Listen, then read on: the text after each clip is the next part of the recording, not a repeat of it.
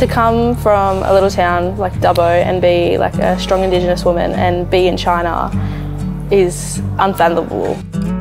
I think it's important to have that global awareness as a scholar group and as just a citizen of a world. And I've really realised that through coming here, that no matter how differently they live their lives or how different their political system is, their everyday life is so similar. It's one of the ma-morley values, becoming globally aware, and I think, yeah, like getting a better understanding of this huge culture that is becoming globally more significant. I think that's really significant.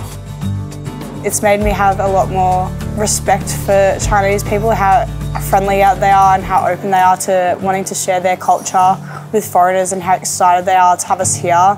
And I can't wait to go back and take that back to Australia. The preservation and importance they place on culture and history, it's just incredible how there's sort of just this real emphasis on celebrating and preserving that culture. The display at the West Lake, the Great Wall.